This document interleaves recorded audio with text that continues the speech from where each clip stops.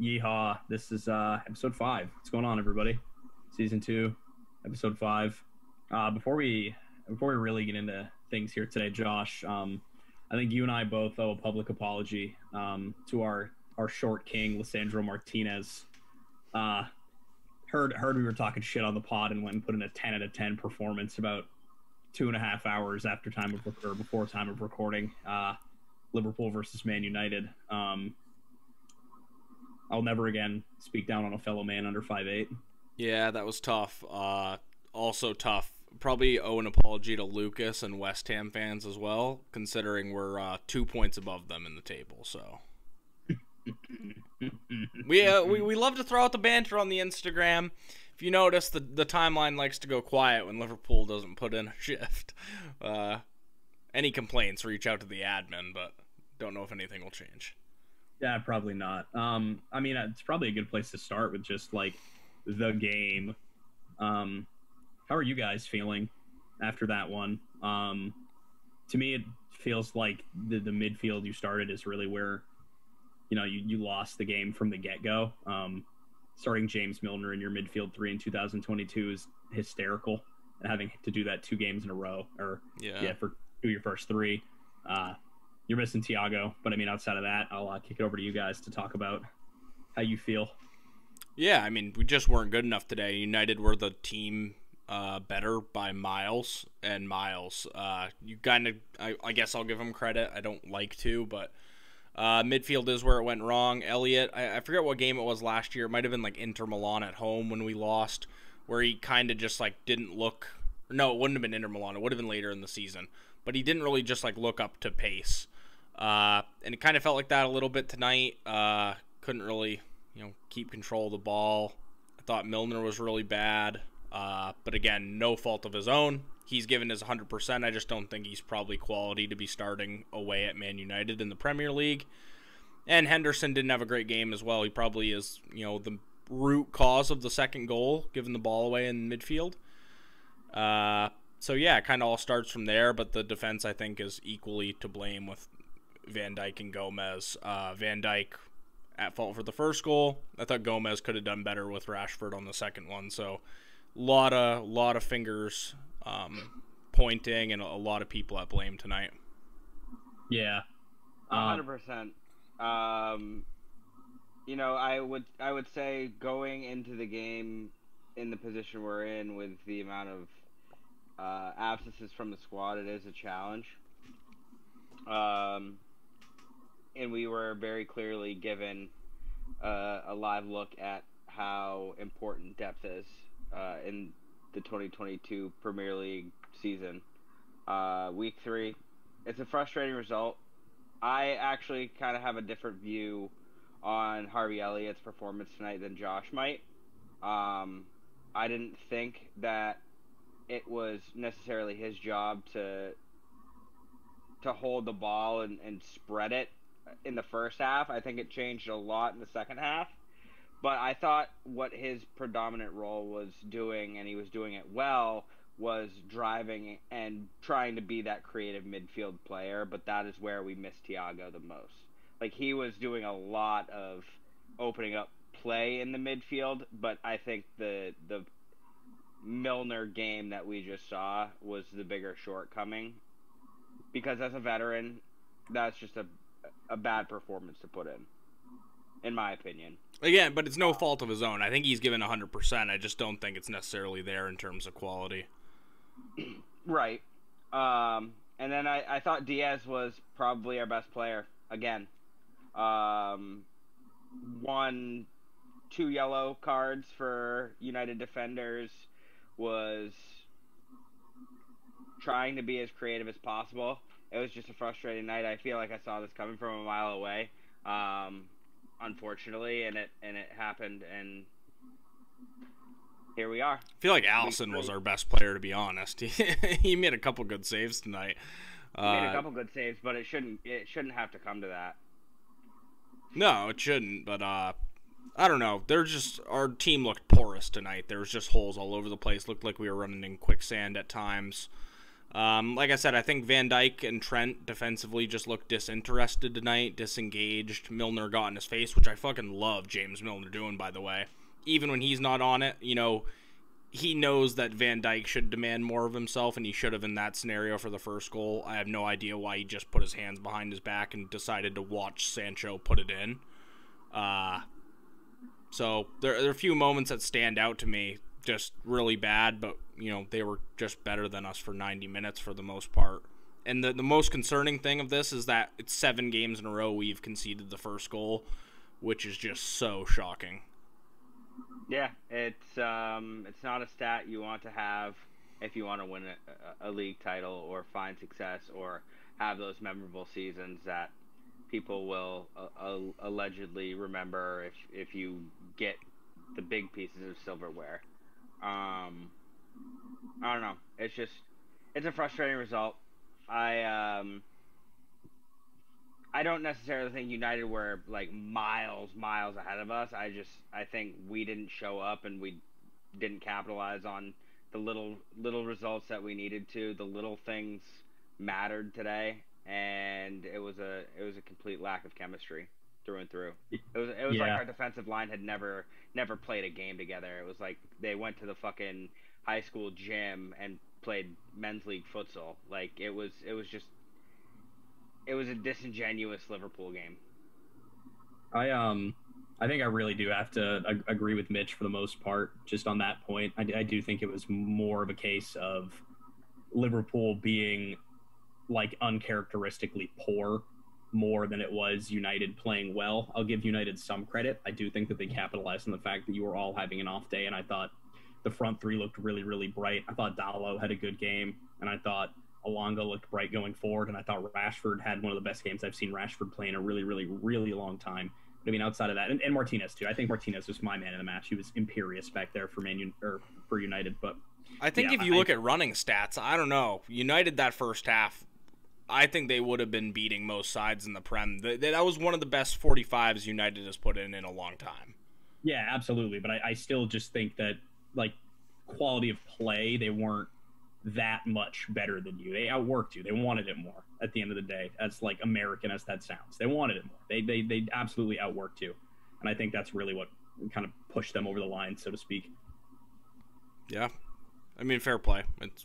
Yeah. On to Bournemouth. I think that's probably the best team you could hope to play for after a 3-game winless streak. So hopefully we get back to winning ways. And it doesn't get easier, though. We have Newcastle and Everton after that. So are you guys nervous at all? For Bournemouth, no. Just in general, just with first 3 games of the season out of the way, are you feeling any heat whatsoever? No. Just because I think in these scenarios you have to stay calm. We've already been through probably the worst stretch under Klopp, which was that 6-game winless streak at Anfield, or the 6-game losing streak in the COVID year. That was pretty fucking bad. This is not that. I think there's explanations as to why things are going wrong right now, and a lot of it has to do with fitness, getting players back, maybe getting another midfielder. I think we have to stay calm. If we don't stay calm, I think we're putting ourselves down to the level of Tottenham and Arsenal by ranting and stuff like that. We just got to get through it. I would say I'm nervous to a degree, but it's not like throw it all away, light the team on fire, get everybody out of the fucking club nervous. It's we know better. All the pieces of the puzzle are there. It's just I don't want it to linger on longer than it needs to. I don't want this kind of hiccupy start to the season where we're not being able to get those goals and find our footing when it matters. I don't want that to extend into week 10. It can't.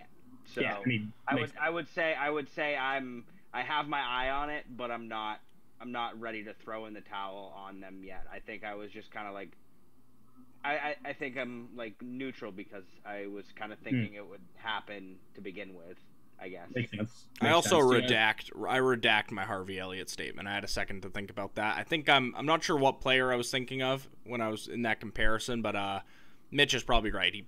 We probably shouldn't rely on a 19, 20-year-old to create from the midfield against Man United away from home. Yeah, that's probably not the best idea. Do we want to jump over to me, or do we want to talk about the probably biggest shock result of the weekend? Uh, let's start with Leeds Chelsea. Yeah, God bless America. Yeah, fucking awesome. Leeds are America's team. They were phenomenal. They came out and did not give Chelsea any room to breathe. I was unbelievably impressed with them. Top to bottom. I thought uh, name is escaping me. Goalkeeper, thought he played a great game. Melier. Aaron was really good. I thought Tyler Adams was phenomenal in the midfield. I thought came from City. Jack Harrison. I thought Jack Harrison was incredible too for the whole 90 minutes. They're awesome. They're incredible. They're amazing. Leeds are staying up. Yeah, the environment too at Ellen Road just looks bonkers. Rocking. Yeah, I mean, I love to see results like that too. Just it's fun, keeps the Premier League interesting. It's why it's the best league in the world. Any team can win on any given day, and Chelsea just were miles off it. I mean, you can go from the goalkeeper all the way to up top, Kai Havertz, and Gallagher in the middle.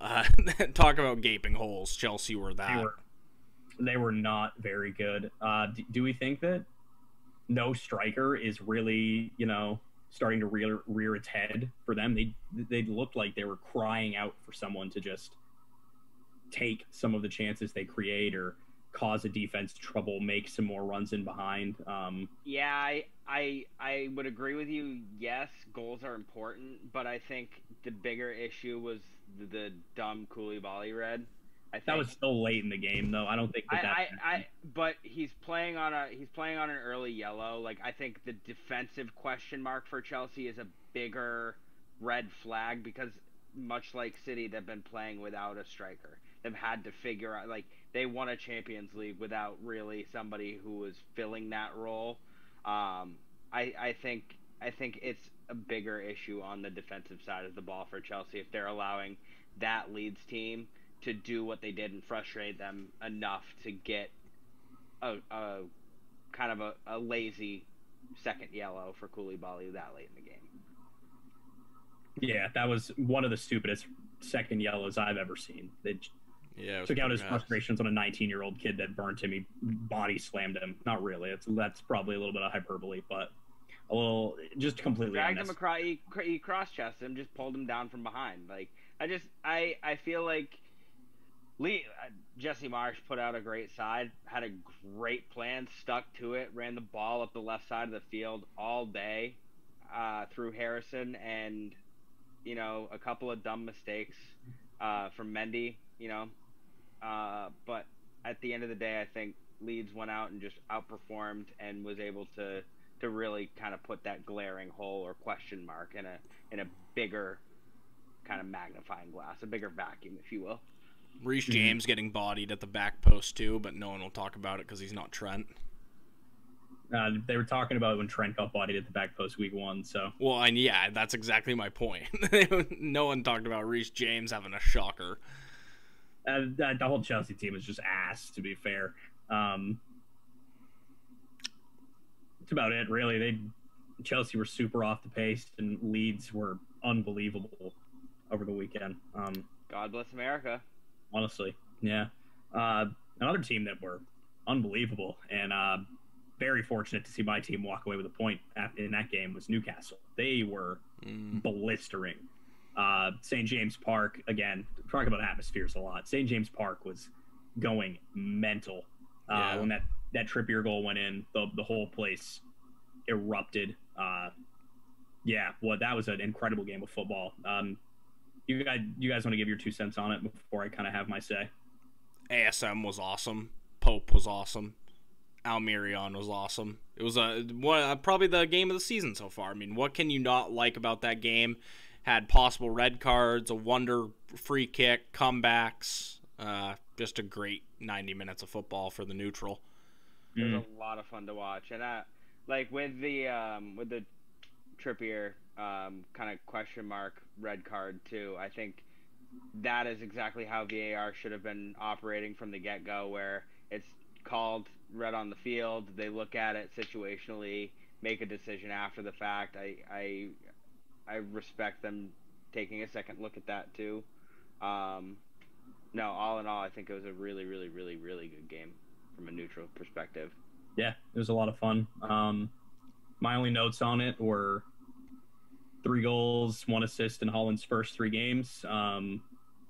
The last player to play their first 3 games for Man City and get 3 goals and 1 assist in their first 3. Sergio Aguero. Dickhead. He looks like, every bit the player that we signed. Kevin De Bruyne, best player in the league. That pass he had for the equalizer was absurd. He was, a little shaky for the first 15, 20 minutes of the game, but I thought after that, he drug us back into that game. He's one of the only players that felt like he was on the pace to pull us back into that tie. Gundogan, great, still getting in the goals, doing what he does best, which is just being all over the place. It's crazy to say it because it feels like a bit of a weird comparison, but he feels very Lampard-esque with, where he's been popping up, and it's just the positions he picks up over the past couple of years. Obviously, Lampard did it much better than he did, but he is being, a Lampard-esque type of player for us, and that's been really good these past couple of years.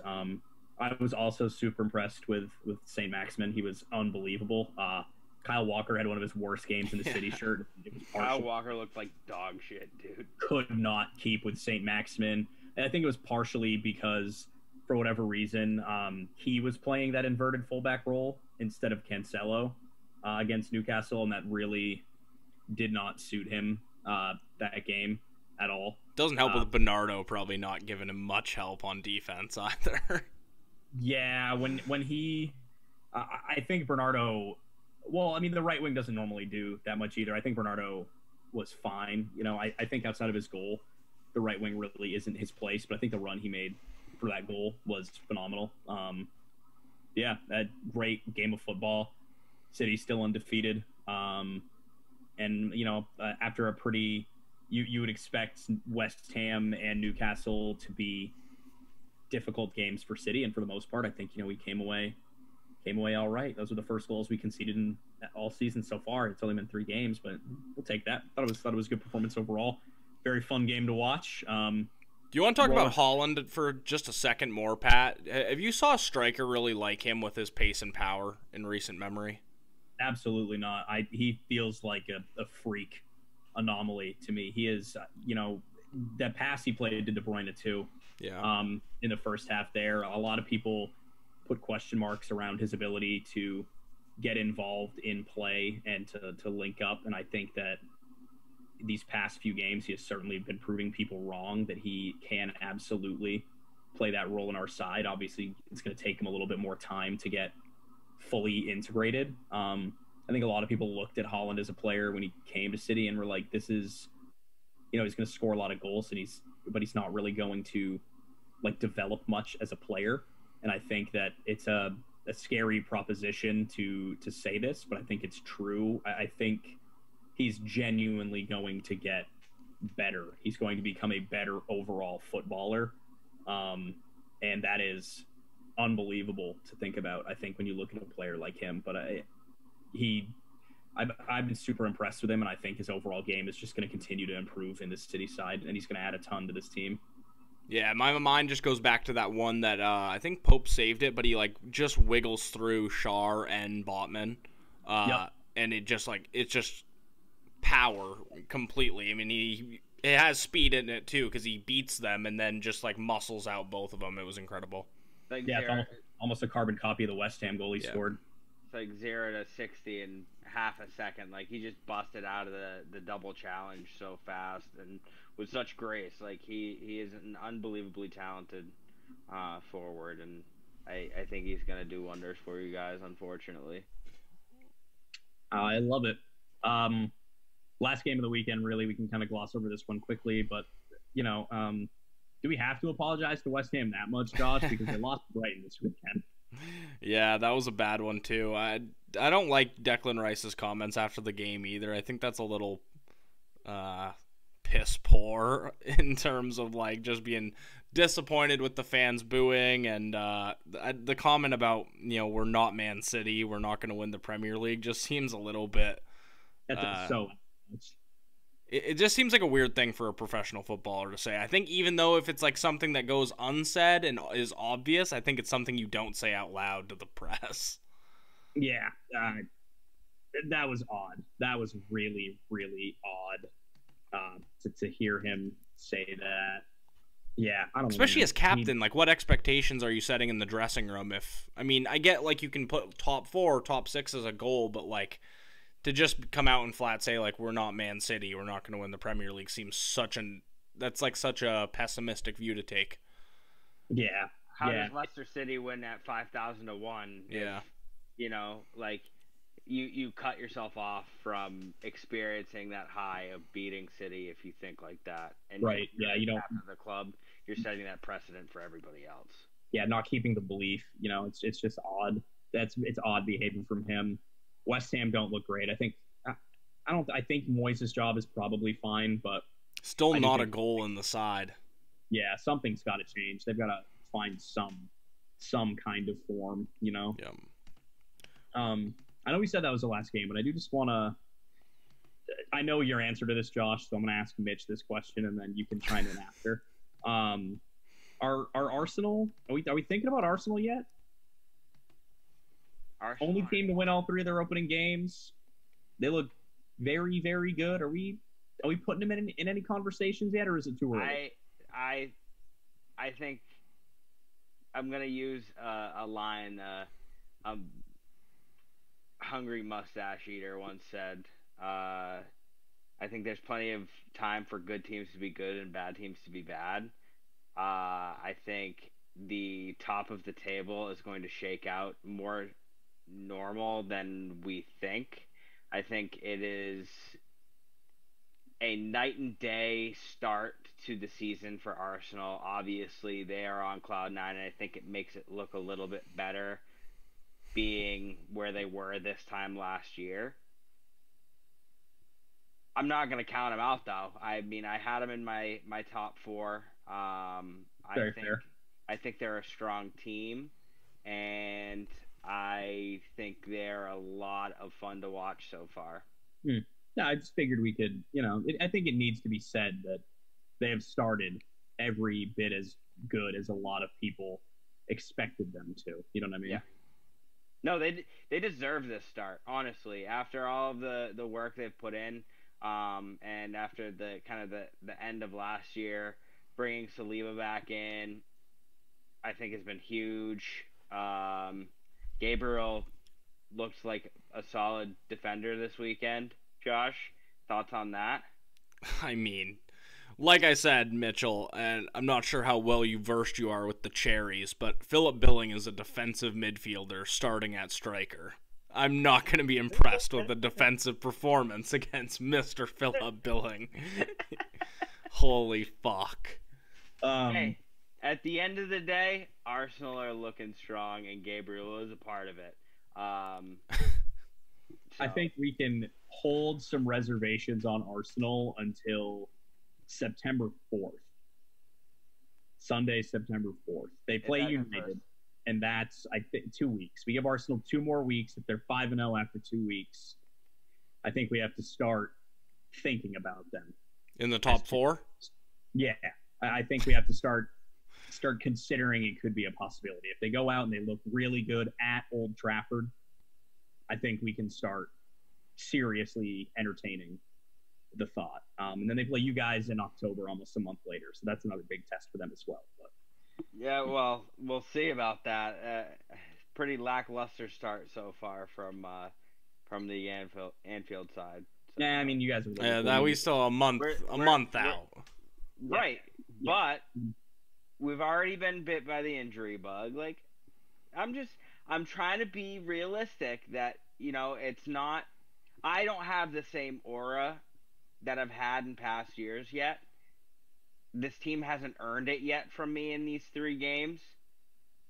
They need to go back out and re-earn it, in my opinion. Did you say the same aura? What are you, Van Dyke? Yeah, I fucking am, man bun and all. I got the goatee. I got the chinny. Tired of you. I don't really No, think there's much to talk about this weekend in terms of games. There's like some midweek stuff that might be interesting to go over. You guys go to Newcastle next week. Bournemouth. Bournemouth. Well, you go to Bournemouth this weekend, and then you go to Newcastle on Wednesday. Oh, midweek, yeah. Because we're cramming all these fixtures in right in the middle of the year, so we can get everything in before the World Cup. So stupid. I'm looking at the fixtures for the weekend. I think the only really slightly interesting ones are we host Palace, which is just like a bogey game for City, so we might drop more points there. But outside of that, I'm not really sure. Arsenal, Fulham. Yeah, Fulham looks good in Arsenal, so that could be a good one. And then a good chance for West Ham to maybe pick up points against the Villa side, who've also looked kind of ass to start the season. It's a tough one for Gerrard. That's like a must-win game for him against a side that's definitely capable of beating them.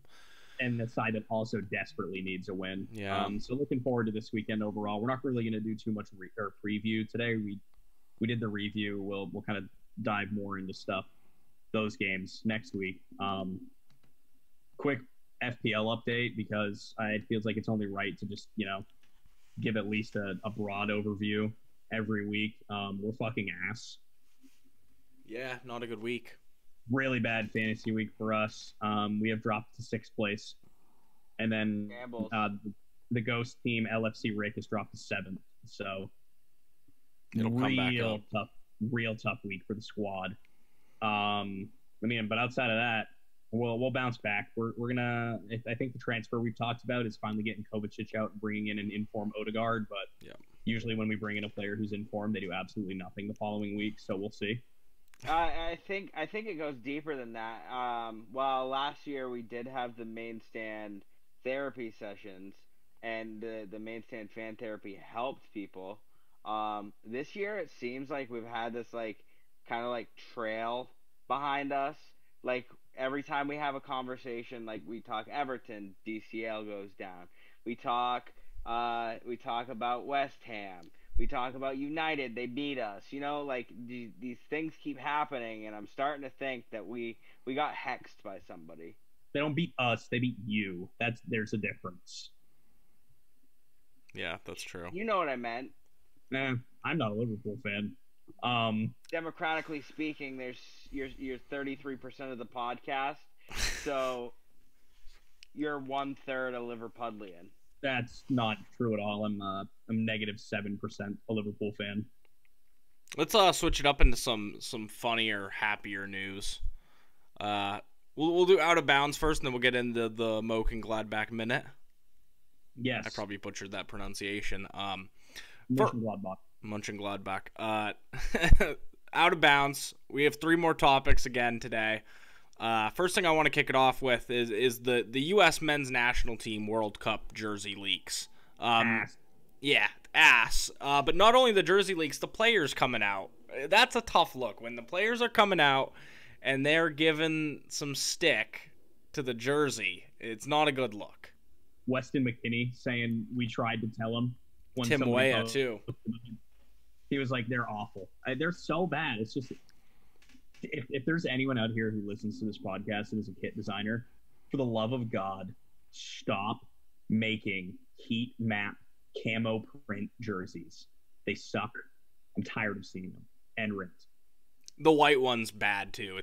It's like plain jerseys are fine. That is too plain. It's a World Cup year. They should be insane. They should be the best kits we've produced in the last 4 years. Minimum. They kind of look like the generic kits you get for the international clubs in FIFA. Yeah. That just don't actually have